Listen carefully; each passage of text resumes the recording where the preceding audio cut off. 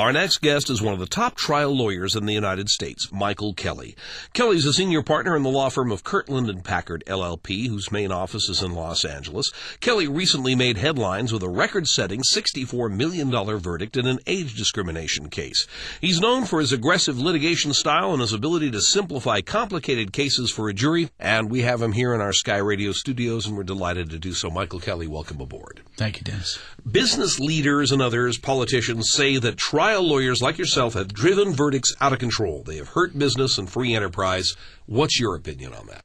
That's just a soundbite. Like anything else in the world, if you're going to have an opinion about what happened at a jury trial, you've got to have all the facts. And probably the only people that have all the facts in a jury trial are the jurors. As for big verdicts usually mean there's been a big wrong.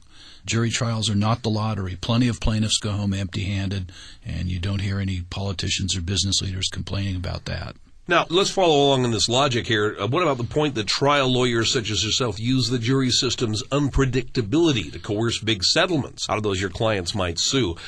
Is the jury system biased against big business, I guess is what I'm asking? I don't think so. Unpredictability in the jury system works against individual plaintiffs or citizens just as much as it does against big corporations. I would never encourage a client to go to a jury trial if they could get a reasonable settlement short of that. What really burns me up, though, is that the same politicians that pander to the public with their television ads and their scare tactics, once they get elected, turn around in favor of big business, take the position that the average citizen isn't intelligent enough or smart enough to serve on a jury. It really makes me crazy. There is certainly a battle against the jury system in general. And there is also the recent criticism that trial lawyers continue to develop an increasingly sophisticated business model and take for themselves an increasingly large share of the national income. Your viewpoint on that? I find that laughable. You know, the ordinary citizen faces such a huge uphill battle in bringing any lawsuit. First of all, they have to find a lawyer that believes in their case and a lawyer that's not only capable but willing to put tens or hundreds of thousands of dollars of their own money into the case and costs and preparation.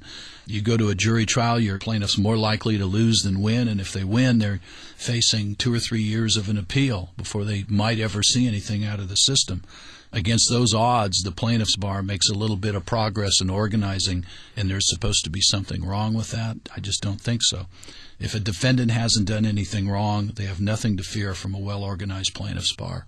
Michael, we're so delighted you came in and gave us your viewpoint on this. Thank you. Michael Kelly is senior partner at Kirtland & Packard, LLP, with headquarters in Los Angeles. He joined us at our Sky Radio studios.